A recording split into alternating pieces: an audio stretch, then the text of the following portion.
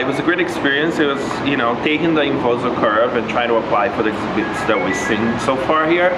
It was interesting because it allowed us to think further into, for example, the Tibetan experience, which was, for me, the most remarkable one, where you're seeing all this political work and very emotional attachment to it, but at the same time, if you analyze the experience as a whole, it could be improved. And I think the Inzovu curve would be really helpful. I'm Manolo. I think the panorama exhibit for me, it's like the most amazing exhibit here because it wasn't meant to be an exhibition, and I think it involves like people feelings, like even though you live in New York or you don't live in New York, it really has like this touching thing for people that it's walking around. My name is Robin Reed, and I'm really happy to have been here today. For one, to come to this museum and kind of understand what it is, to learn more about what it is and what it is supposed to mean to the community. And once sort of learning that and seeing the exhibits here make me think about all the many things that can be done. And then also having the framework of this Inzovu curve, like I don't know if it completely, we weren't able to apply it to all of the exhibits here, but it made me think about each experience in a richer way. And suddenly I'm thinking more about, you know, how these things are designed and what kinds of things you can evoke out of a visitor. And then the experience afterwards, just working with these guys and talking to them, each of our own individual experiences, has been really just helpful and enriching and applicable to this project, but I think it's making me think about all the different things that I work on in my work and my personal projects. Like, I think the curve is designed for a museum, but I think it could really work for any kind of experience you're trying to design. I'm Caroline. I was very surprised when I went in the panorama room that it kind of fit into some of the pain and the hope and even the action fields of the Inzovu curve, which I didn't expect. I went in there just to see it. So for example, we talked to some kids there and they hadn't seen New York as one big piece, and that made them want to kind of go and be everywhere that New York was. For me, seeing the Twin Towers was a weird moment of pain, and then, you know, other people were seeing things around the city and expressing stories and memories that they had associated with the place, which was a lot of reflection. So I saw a lot of things happening there that I didn't expect. The Tibet exhibit, it was interesting. It ended a lot for me, and the pain and the reflection piece, and just maybe a touch of hope, but no action, I thought. Nahana Shelling. I'm Yenna. I'm Grace. I'm Bonnie.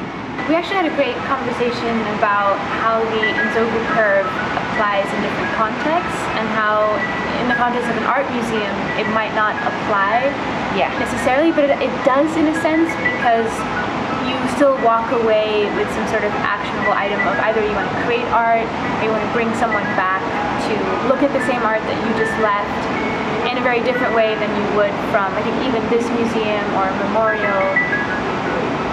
Yeah, we have been sort of talked about, for different cases, sort of adjusting the curve a little bit. So in terms of art, using the idea of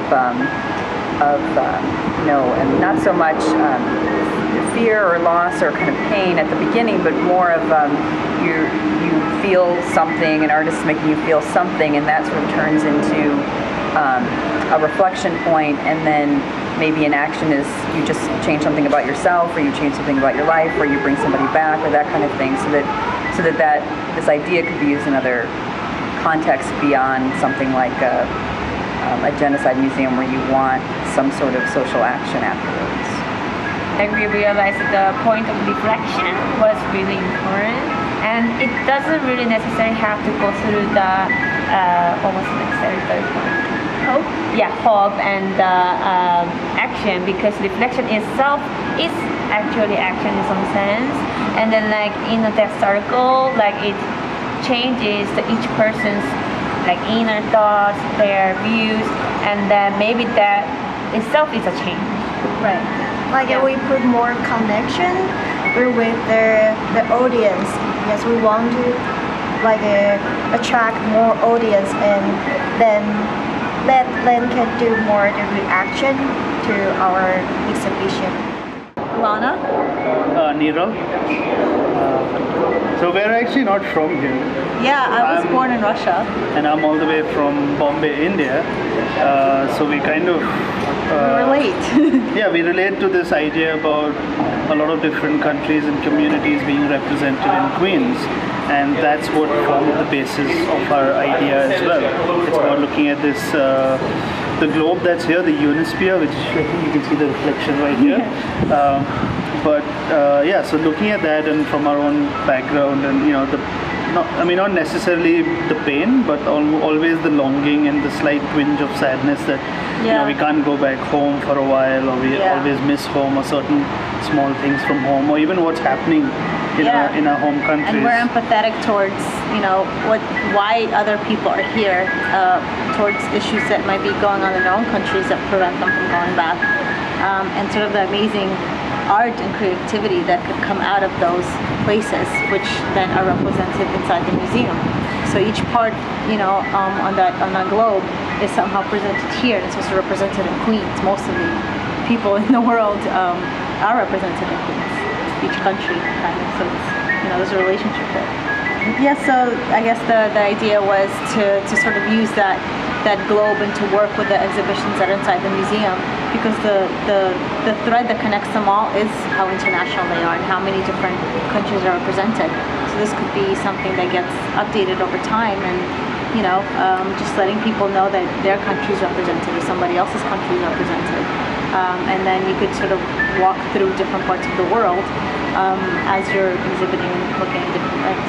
I mean, even right now there's an exhibition from Tibet talking about the whole problem that's happening in Tibet and with China, and for all the Tibetan people. There's something from India which is mainly talking about all the religious waste that happens, especially during festivals and things like that. So I mean, yeah, you know, a lot of stuff from different parts of the world. There's something which is very like New York and America based with the watershed exhibition that's there. So I mean, it's just a way of like bringing together all these different exhibitions through almost like a installation, I guess you could call it. And I guess the hope would be that, you know, just kind of connecting to one another, because we're all forced to live in a smaller place, even though we come from all sorts of parts of the world, we understand each other better. You know, also the action hopefully will be that people are a little bit more empathetic to other people's cultures, and they learn more about them and what's going on, and not just things that they might see from the news. And also that, you know, because we do live in Queens, a lot of us, actually visiting those places in the world. So hopefully this museum sort of becomes like a starting point for all the different Queens neighborhoods that are represented on this globe.